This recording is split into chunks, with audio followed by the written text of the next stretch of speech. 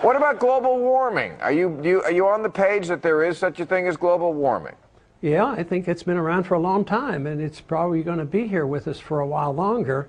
I don't think the ozone has settled on that yet. I don't think everybody knows everything about global warming, because you have reputable scientists on both sides of that argument. No, you don't! Well, no, on the other side, you only have Professor Irwin Corey and the Shell Answer Man.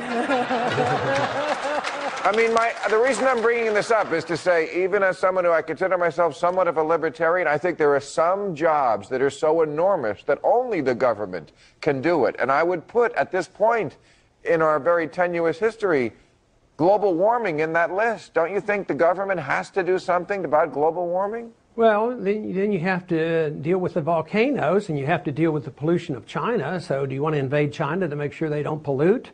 And what are you going to do about the volcanoes? They are all contributing factors to global warming.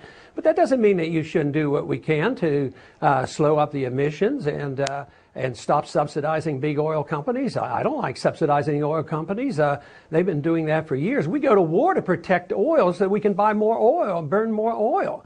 So I would say our foreign policy contributes to global warming by subsidizing a policy that is deeply flawed, and that's why we're in the Middle East, to protect oil interests. So yes, that would be one of the first things you could do if you're serious.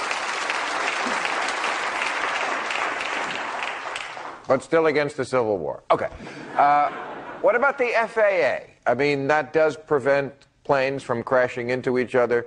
It is government meddling in a sort of absolute sense, but don't you think we would need something like the FAA? Sure, you could. You could have a private FAA. And a private FAA? Of course, you didn't do a very good job with your FAA in preventing 4 aircrafts going down in the wrong places, where if it had been private, and you had not depended on the government for protection, you might not have had a rule that said you can't have a gun on an airplane and that you can't resist. So because we were dependent on the federal government to protect us and the FAA, we weren't really protected. So I would say there's lots of room for an alternative to a government monopolized FAA, and then we'd be just as safe. But haven't we learned from Walter Reed and so many other scandals that actually private enterprise does worse? Corporations are actually worse than the government because they have absolutely no conscience? Well, what makes you think the Veterans Association is private? I mean, this is a